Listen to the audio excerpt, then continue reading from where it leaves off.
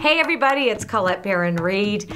Welcome to a very special edition of the Universal Energy Forecast. For the first 4 months of this year, I have a special guest.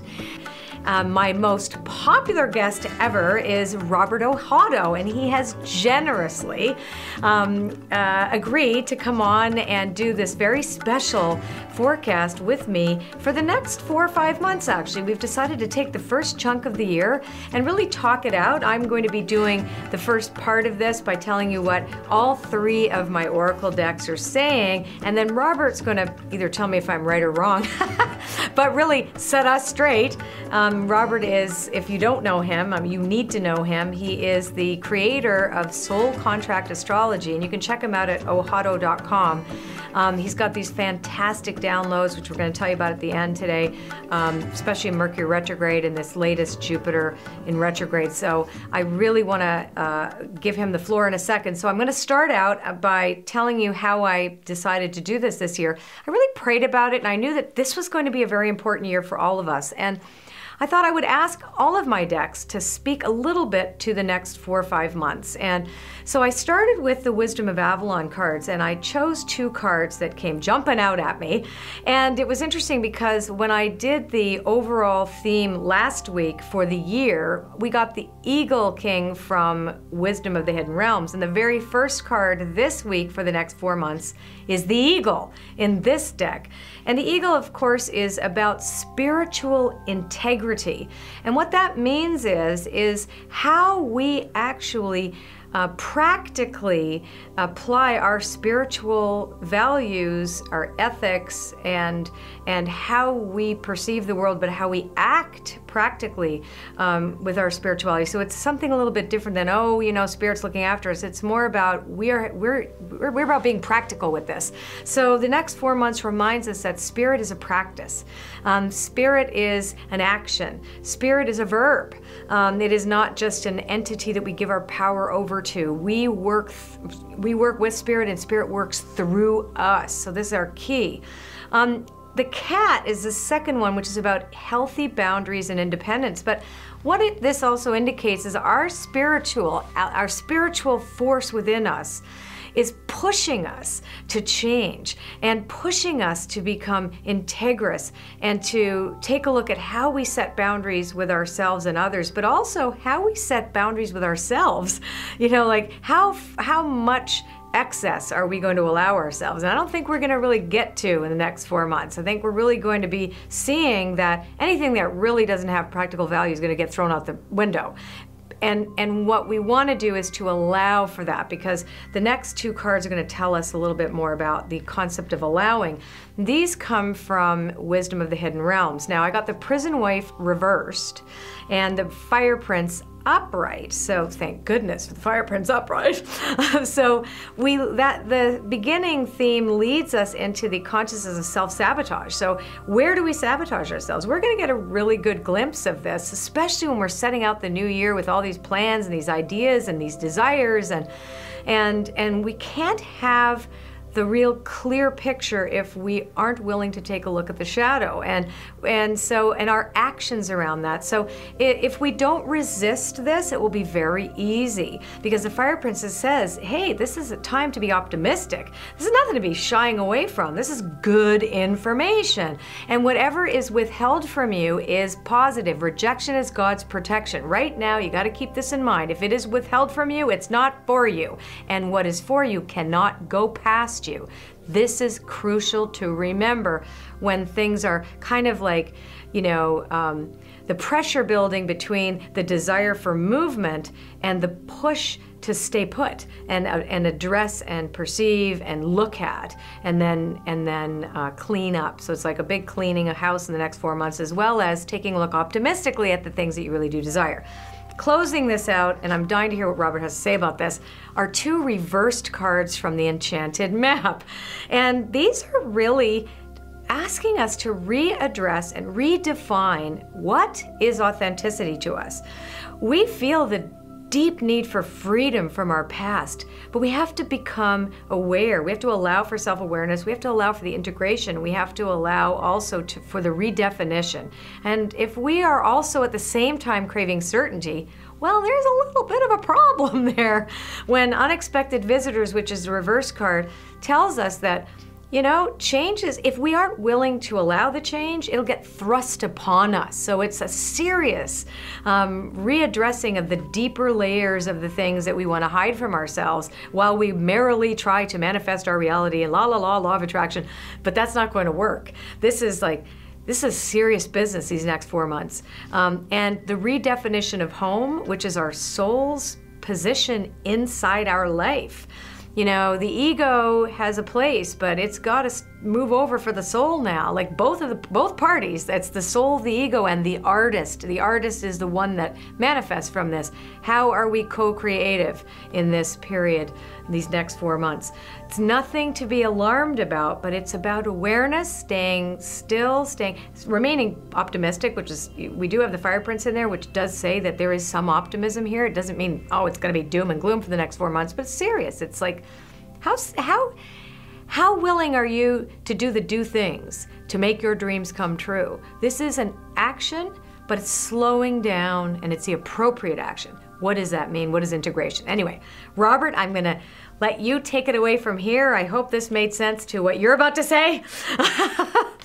And yeah, I'm always surprised that, you know, we've done this before. We just tag team on this, and your card selection is always spot on with the, of course, in synchronicity with the heavens and the energies and the archetypal cycles that we're in right now. So the thing that I would lead off with, just kind of taking off of where you were, is that we entered into 2015 with Jupiter retrograde in Leo, which is it's turning out to be one of the most major Jupiter retrogrades I've ever seen. So it's bringing up this, it activated, by the way, December 8th, that's when the retrograde began. And the activation of any cycle in its retrograde phase is about dipping into the shadow of ourselves, dipping into the unconscious aspects of ourselves. And in this case, it deals with dipping into the unconscious Leo part of our psyche, of our lives, of our soul contracts. So what that means is we are on this destiny to be creative, to be creatively engaged with life, and to do all these amazing creative things and express what is most fundamentally unique about us. But this cycle is activated in people, this necessity for us to look at how were we conditioned to not be creatively expressed in our lives. So I know for myself, you know, growing up, I was told that certain parts of who I was weren't okay, and you couldn't express yourself this way, and don't be, you know, so sensitive, and don't be. And I was always into fringe creative stuff, you know, and fringe creative sports, and I always got shamed for that. So I think part of the first element of this year is having us revisit in ourselves, where were we shut down creatively because what we wanted to be in our uniqueness wasn't acceptable, okay, or discomforted others in their own sort of prisons of where they were with themselves, i.e. our parents and authority figures growing up and our culture overall. So we have this big shadow review of Leo energy going on, and it's essential because it is about how can you feel safe in your creativity. Right. And then you've got this other cycle coming in, which you're really speaking to through these cards. I mean, it's funny that you also drew the cat. I'm like, right. Oh, hello. That's, you know, that's the symbol for Leo in one way in astrology. Right. But the other side of this is Saturn recently on December 23rd went from Scorpio into Sagittarius. It's going to dip into that sign for about 4 degrees.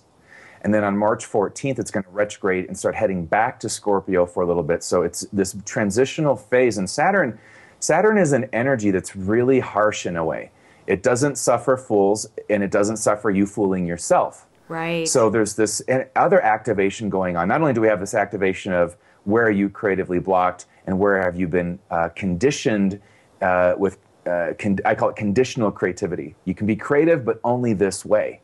You know, parents will tell their kids all the time, hey, we want you to be exceptional and unique, but only in certain zones. Right. And if that's not what your soul's essence is about, then you have this journey of destiny of figuring out how can you be authentic within a culture, family, or society that maybe doesn't appreciate what is most essentially awesome and unique about you. And maybe Saturn's coming in, and maybe if it feels saying, dangerous, yeah, right? So maybe it might feel dangerous too, or might feel like, you know, because I just want to bring this in just before I forget, because there could be this real sense of it's too dangerous for me to express myself in some other countries. This is globally for everybody right now, and I think there's an obvious, we're seeing it everywhere. Anyway, I'm sorry to interrupt. Yeah, well, and thanks for bringing that up, because one of the most poignant things that happened that I witnessed, I had done this whole series, Jupiter retrograde in Leo, which has been selling like crazy. People have been loving it, and I had already said this is a global time of us looking at conditional creativity, and then North Korea comes into the U.S. and says you can't be creative in any way that threatens our dictator.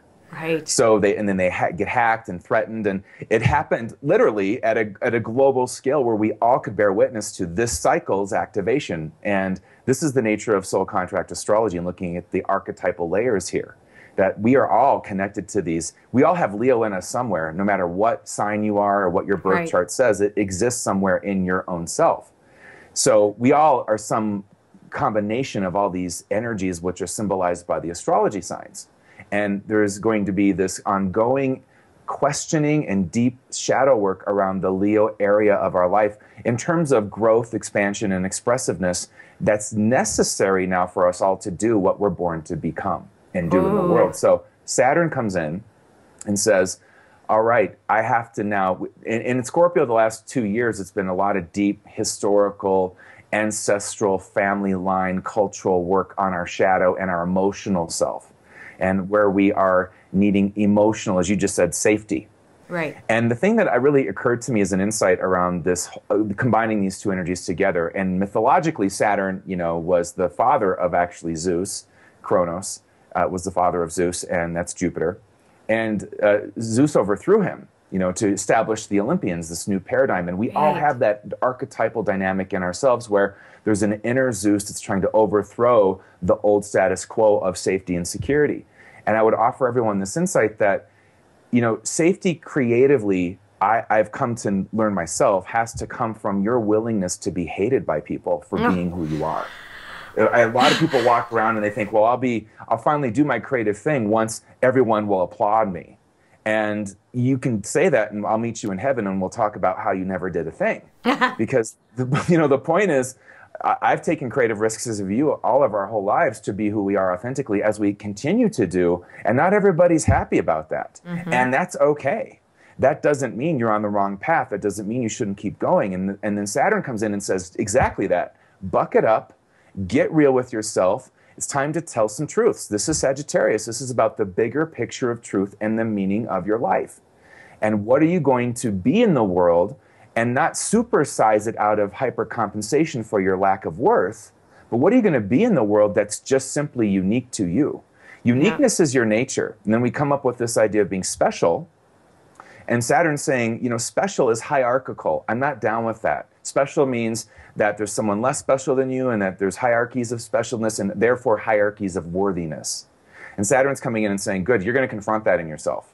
You're going to confront that in yourself, and we're going deep. I'm going to make you get real, because it's time to realize the dreams that are realizable, that are in your lane, that are part of your soul contract, and not part of chasing someone else's dream or chasing their creativity because the culture applauds them. So there's this real, man, it's on. I mean, this year is hitting it, And there's a heaviness in it I'm feeling, because the retrograde of Jupiter anyway is a bit kind of like turning in with your sense of hope and confidence and esteem, and kind of going, oof, I'm a little depleted here. Yeah. And then Saturn coming in and saying, yeah, we got to get to work. There's some serious truths and things you must look at from a very mundane, practical level. Right. Yeah. And then this sets up on all of this, right? For this upcoming Mercury retrograde, which is going to begin January 21st and go through February 11th.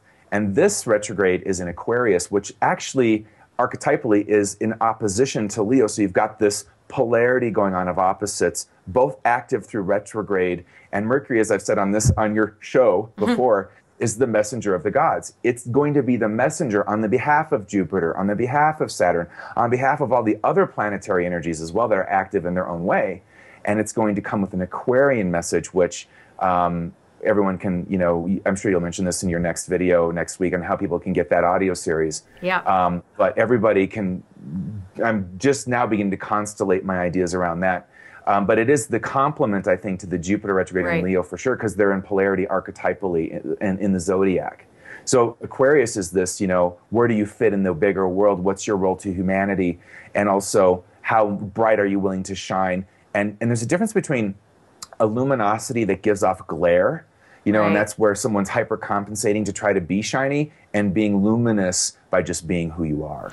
And I think that in ourselves is being summoned, like where are you trying to glare to be important or special instead of being unique? And unique, you can't help but be unique. Every single human being, every soul on the planet is unique. And it's a matter of how are you going to now, and this is Saturn, incarnate that in a way that helps us all understand why we're here.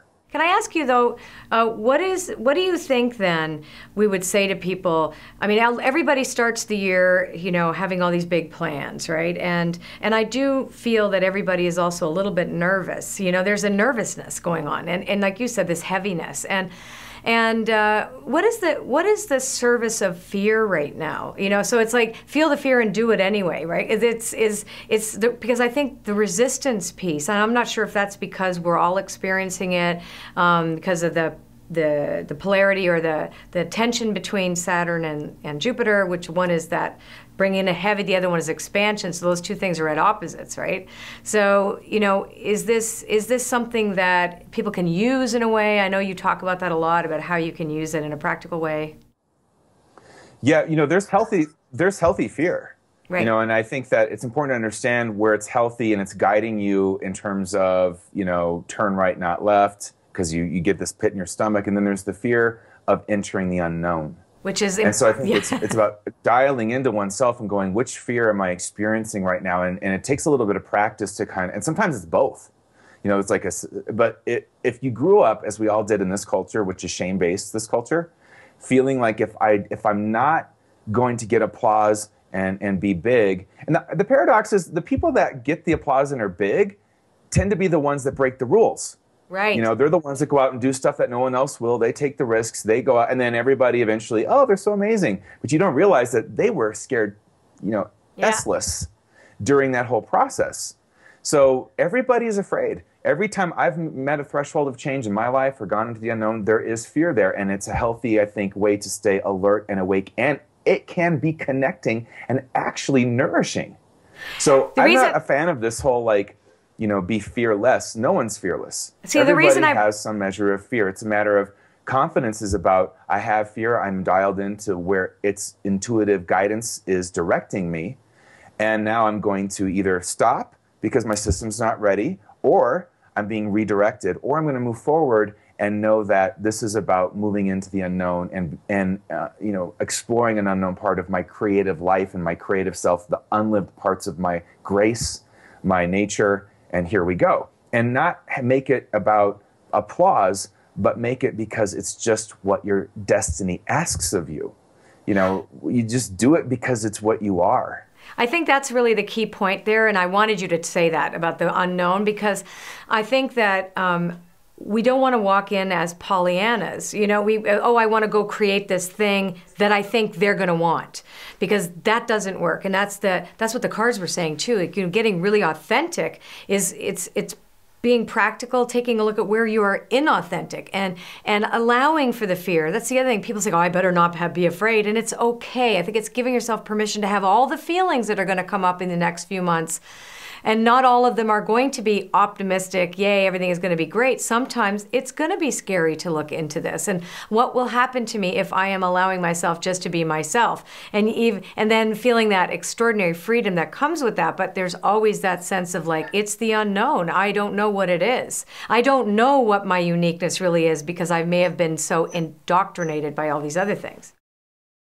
I think that's true for everybody. I don't know anyone who hasn't had some measure of shame around being themselves. I don't know of anybody at all. I mean, it doesn't matter where you come from, what your sexual orientation may be, what your ethnicity may be, your gender, your religious beliefs, your political beliefs. We've all had some measure of, hey, we're not cool with who you are. And so there's an element in this transition of the next 4 months of having to confront, I call them shadow loyalties.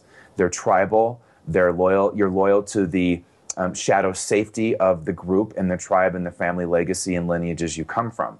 And they're normal. They're part of what kept us alive as kids. You know, if your parents said, hey, don't tell people you're gay, well, then you don't. Because, you know, 20 years ago, that wouldn't have been such a good idea. You know, now it's more and more important for us to say, wait a minute, this is just who I am. You know, and rest into the safety of that. Because now it's the authenticity. Once you become spiritually awakened, it's the authenticity that saves your ass. Right. It's not the shape-shifting, it's not the people-pleasing and the codependent tracking of everything and then morphing creatively into what you think everyone's going to want from you. We're at a point now where we're fairly awake where we can smell phoniness. Yes. You can kind of feel it out in people and you go, wait a minute, something's off there. Something doesn't feel right. And that's true. You do smell it. Yeah. So there's going to be a task to smell that in yourself. When am I not being really myself? And slow down and go, wait a minute, I'm about ready to shapeshift and shut down authenticity to do it. What's going on? And get curious about that territory in yourself, because that's where the next thing that's going to propel your destiny is. Well, you were it's not in the chasing of that stuff out there that everyone else wants you to be, and then supersizing it too. It's really big. Jupiter is the biggest planet in our solar system and was king of the gods. So there's a symbolic importance here about in the retrograde phase of looking at where we overdo and overcompensate and overinflate. So many people. I'm sure you hear this all the time when we do our readings, right? They feel they're born to do something, quote unquote, big. And I would say, well, what does that mean to you? What does big mean? Because big to me can be helping down at the homeless shelter or going to the animal rescue shelter or helping the elephants in Africa. That's big to me. And so the thing is, however big is for anyone is fate or destiny. You don't have any control over that. All you can do is be yourself and let the gods and the universe and life take it from there. And there's freedom in that. There's a relaxed sense of, oh, I'm enough. So, most people don't feel that they're enough, and they go off and they create these stories about and we're fed with stories we should actually engage and live to be enough. And out of that, I think you start to realize that you can go out there and be that story or try to accomplish that story, but you'll never be nourished by the results from whatever you do, because it's not coming back to you. It's coming back to the persona you've created. It's coming back to the shapeshifting form of yourself. So, as you know, I'm gay, and I came out in my work a couple of years ago, and I felt this tension in myself, and I've been out since I was 18, but I felt this tension in myself, just as an example, in my public career, where I kept having to neutralize pronouns and this and that and the other thing. And then after I came out 2 years ago, which was really no big deal. I mean, it's just who I am, whatever. It doesn't change me as a teacher or anything like that per se. But I was able to further, I know for myself, receive compliments and receive connections with students and receive more, because I was finally just all of me. Yeah. So I think a lot of this for everybody is about how can you be all of you? And no, it's already enough. It's always been enough. And it's, I just watched this movie last night, The Secret Life of Walter Mitty, and then the whole movie story about it is that, he's on this quest to be enough to get this negative that he lost from Sean Penn's character, and he finally realized that Sean Penn had given it to him in the wallet he gave him from the first place. So he goes on this whole journey, this circuitous journey of all across Greenland and Iceland to get back and realize, I already had the negative. I already had the special thing that I thought was going to save me. And by that time, all the striving and all of the different ambition he was engaged in didn't matter to him anymore, because he'd had that awakening of, I was already enough. It was already in my back pocket. And when you try to negotiate that away from yourself, I mean, I kind of came out as a medium, right? I had so many issues around that. Oh, I don't want to be that. And no, there's enough of them. I'm not going to step on anybody's toes. Like, I'll just hide my dead people, right? And and just being, this is me. This is it. This, this is who I am. This is all of it. Take it or leave it. There's no more artifice. There's no more me trying to brand something or create something. This is it. And maybe other people look at us and go, well, of course you're perfect as you are. But you know what I mean? It's like, well, but it's everybody goes through this to some degree about not accepting that uniqueness about them, that very self that they are. Because they think they have to be something that pleases others, or that, like you said, we're fed so many different things tribally. Where are we loyal to that persona that, like, it's the Oz, the Oz behind the curtain, the Wizard of Oz. I'm okay being the little man. I don't have to have a curtain. Right? Yeah. Something I addressed in the Jupiter retrograde in Leo series, which because you're doing it, is I call it the creative worthiness paradox. And it's this idea that out of feeling unworthy, we take our creativity and try to do something big or do something that's going to finally make us enough and make us worthy. And in the process of doing that, we actually shut down the unique thing in us that's already worthy, that's already got all it needs. And we then feel like we go invisible to ourselves and no one sees us because we're invisible to ourselves. And that's the thing. If you're shining, you put on the mask and you put on the show and everyone sees you, that's a glare. That's not luminosity, that's giving off glare. And it's also a certain kind of glare that doesn't let you feel nourished by others going, wow, I feel you. I'm connected to you. I see you. Thank you for your gift. Your gift allows me to unlock mine. And that's what true luminosity does, is it illumines the gifts in others. And that's really important to say too, because we're called to this across the planet. So it's going to be different for each of us because each of us is unique. But the more one person allows their unique authenticity to be expressed and creatively expressed, it gives permission to others. And it's the permission piece that we don't have in our society and certainly in many other societies, which is why there are revolutions everywhere right now and all these protests, etc., because this is going on for everybody. We feel this push. We're called to it right now. We know when it doesn't feel right. We know when it's false. And every single human being on this planet is being called to their authenticity. It's like this invisible thread, right? And so it's that allowing for it instead of resisting it, and then trusting too. There will be some fear because we think, what will happen to us if we have to betray our old stories? Yeah. Well, what if I would have never came out? I could never be me. I could never, find love in a way that was nourishing for me, or express my eros in a way that was nourishing for me. I mean, I always tell this to everybody. Like, what if I just decided I'm just going to fake it until I make it, or shift it, or whatever, which is impossible. You can't be but what you are. Yeah. What if I had done that? I mean, it's like we all have something we have to come out with. Yeah.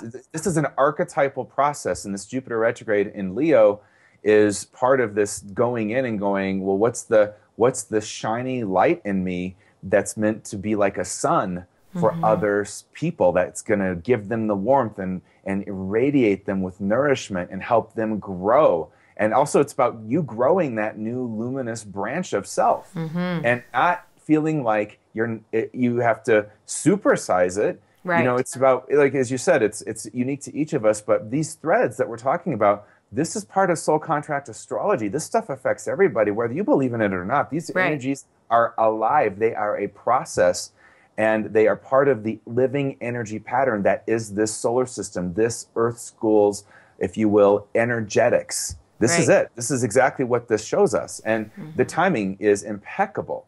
And that's why I love this tool, because and really evolved it, in a way that for me feels true. Is that it's really looking at this, not that they cause anything, it's a synchronicity, as your cards always speak to. It's about engaging the law of synchronicity and going, what is this about in terms of a dark night of sorts of my ego, a dark night where something in my ego needs to die so something of soul can be born. Right. And in this case, it is in this retrograde, and then the Mercury retrograde upcoming in Aquarius. It is these threads of luminosity, uniqueness, creative self-expression, and planting seeds of what you can become. Right. Destiny is a process. It is a verb, and it is ongoing till we're gone and transition to where we came from. So it's exciting. Yeah. I think this is going to be exciting. I know it sounds like, well, it's very heavy, but it really is if we're willing to allow for it. That's the other thing, not to resist it. That's, my cards kept bringing, it was the sense of like, don't resist this. It'll be a lot easier for you if you just go with it. Even being a little afraid is fine, but just go with it, because the gift at the end. Yeah, go ahead. No, go ahead. Yeah, the gift at the end is going to be amazing. Well, I was going to say, what's more exciting than authenticity? Yeah. Come on. What is more exciting than being you? It's freedom. Freedom, free at last, in a new way. And it's an ongoing process. We'll always have parts of ourselves that are going through this. But in this particular time, it is the Leo part of yourself, and then the Saturn, and then the Sagittarius energy, and the Aquarian energy. It is really about time to shift the story and perceptions and where you locate yourself, your GPS in your own destiny. Right. And not looking to others of lesser esteem and vision. But there's always good, I think, spaces to have people give you feedback, but not shame. Yeah, it's not shame, exactly. Not shame. Thank you so much for joining us this week. This has been so awesome, and I really hope everybody I'm sure they got a lot out of it. I did too. And I think we've got a lot of good work ahead of us, but the kind of work that will set us all free to really be who we are. And I think when we're ourselves, when we are happier. We are happier, and we're making everybody else happier. So end of the day, it's all good. Thanks, Robert. Bye. Bye.